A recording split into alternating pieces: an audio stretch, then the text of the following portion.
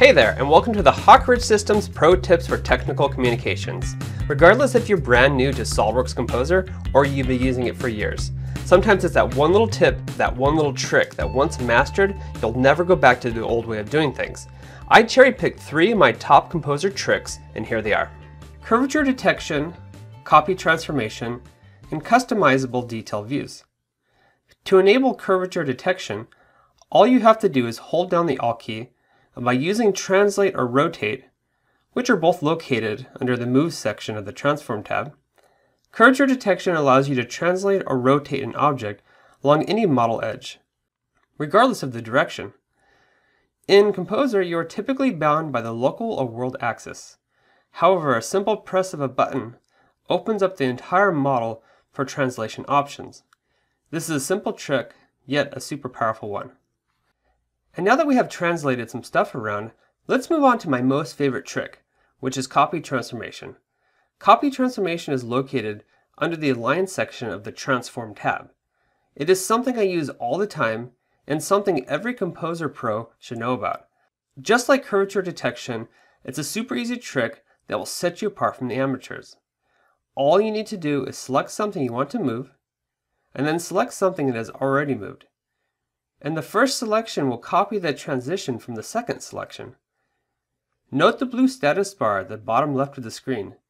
It will let you know when it's time to make that second selection.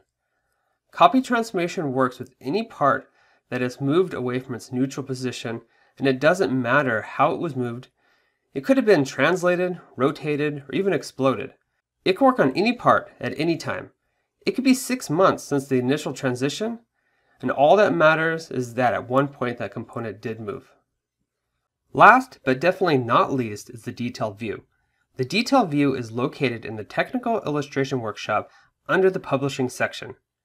To make a detail view, first tick the box next to the detail view option.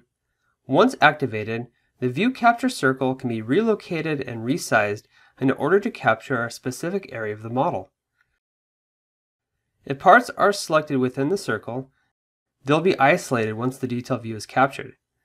Detail views are vector and can capture colored regions and/or shadows. Once captured, the line width can be adjusted from the Properties pane. The best part about the detail view is that you can capture internal components.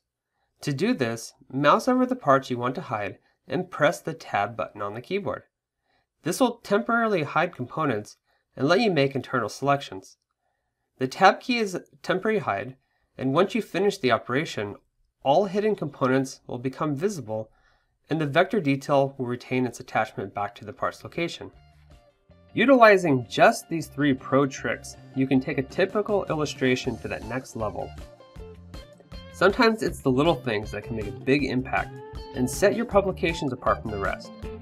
Simple tricks like holding down the Alt key to detect model edges for translation, using the copy transformation to repurpose any previous model movement, and utilize the vector-based detail view to precisely define your technical publications is the difference between a set of assembly instructions and a clear and easy to follow assembly guide. This video is part 1 of a 3-part video series for SOLIDWORKS Technical Communications. If you enjoyed it, please check out video 2 and 3 covering first article inspection reports in SOLIDWORKS Inspection and photorealistic renderings using SOLIDWORKS Visualize Professional.